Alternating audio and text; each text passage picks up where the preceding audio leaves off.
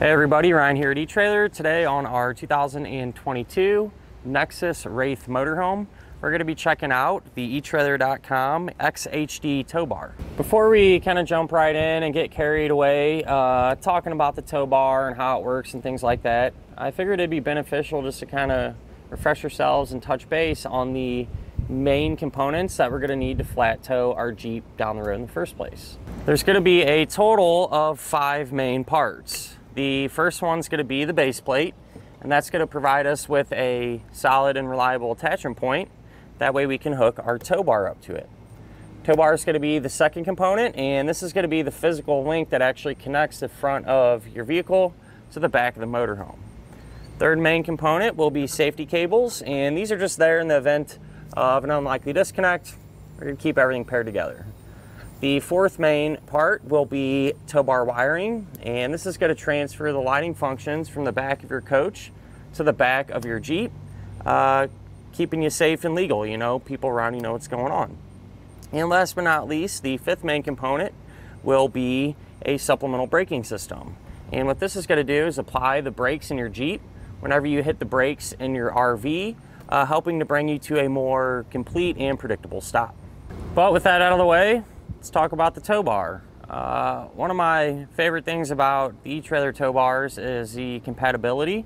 So this particular one comes with the Roadmaster ends, and so it's going to work with Roadmaster base plates, but there's a lot of other adapters and tow bar packages, if you will, that allow you to pair up to other base plates. So if you have a Blue Ox base plate or other manufacturers, chances are really good, a setup like this can work with them. So that's pretty cool.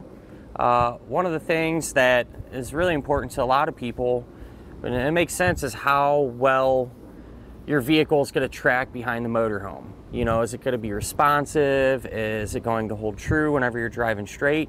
And I feel like with this one, we should have pretty good luck with it here because it's a relatively long tow bar, and generally speaking, a little more distance between your Jeep or your towed vehicle and the motorhome, the better. And also this has 2 separate arms, and so these can kind of pivot and swing individually. So I feel like it might be a little more forgiving, especially the fact that this is a heavy duty one. So this is rated for 10,500 pounds. Overbuilt for a lot of applications, but it's never a bad thing because if you think about it, when you hit potholes and go over bumps and stuff like that, this is probably going to kind of take the abuse a little bit better and be able to kind of absorb some more of that shock. And that's going to make for a better ride whenever you're towing behind your motorhome. This is going to be a non-binding type tow bar, and regardless if you go with this tow bar or a different one, I always suggest getting a non-binding. So it's going to have these levers here, and if the arm gets in a bind, you can push on these and it'll release all that tension. Because a lot of times when you're driving, these will get locked into place, and then you go to disconnect and you might be on uneven ground or something, and you try to pull the pins out, or and everything's super tight. It's in a big bind, and with a binding type tow bar, it's a big pain. You got to get a special tool or get a hammer out and bead on it and stuff. It's not something you really want to mess with. So the non-binding feature, that's going to save you that time, that headache. You got what you need here. Push on the lever, releases the tension, and allows you to easily disconnect the way it should be. This is also going to come with a couple of things too. So you actually get your safety cables included, which is cool. It's one less thing you don't have to worry about picking up separately. That they're the proper weight capacity and the proper style. I will mention, in our case today, we had to use some extenders here because these did fall a little bit short, but that's partly due to the fact that we have this big high-low assembly going on here. They wanted a dual one so they could put a bike rack and other stuff in here, and so that really spaced things apart a lot. So that's why we have the adapters. So if that's something you run into where they fall a little bit short, this is a way you can solve that issue. This particular tow bar, it does have this rod right here, and that's there so you can take your electrical cable, kind of put it through there, and that keeps it up off the ground and out of harm's way. So if you need a tow bar wiring and you plan on picking some up, get the kind that's coiled like this. That way you can actually utilize this properly. If you end up getting a different tow bar that has the channels in it, you're going to want the straight type cable. So I just figured I'd mention that. Something that does kind of separate this tow bar from some of the others, which is pretty nice. There's actually a built-in drop or rise here in the shank. So they come in the drop position, which is by far the most common, and it sets it down a little ways.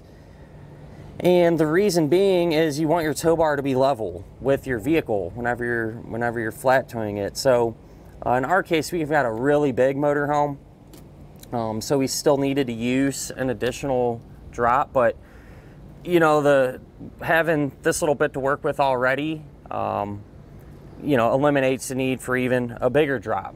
And that, you know, the bigger the drop, you put more stress on components and stuff. So it's kind of nice that there's a small one already built in. This could potentially, if your motorhome is smaller, could potentially save you or prevent you from having to get a high-low adapter. And, you know, if you're wondering what that is, it's this piece here. This one's kind of special. It has this other top piece on there for a bike rack or whatever, but you can get them with just normal setups like this. And it's super easy to figure out if you need one or not. And it's something that's pretty important, because if the tow bar is level the way it should, you're going to get better performance out of it. It's the right way to do things. And so to figure that out, all you're going to do is measure, pull your setup up close like this on flat ground, measure from the motorhome's hitch pin hole down to the ground, and then measure from your vehicle's base plate pin hole down to the ground. And you want that distance to be within 3 inches of each other. You know, the closer the better. So let's just say, for example, if the motorhome was 5 inches taller than our vehicle, a 4-inch drop would be the appropriate one, because then it would set them within only 1 inch and the tow bar would be level. Something pretty neat about this tow bar is you can actually keep it stored on the back of your motorhome. So once you have it all disconnected, what you can do,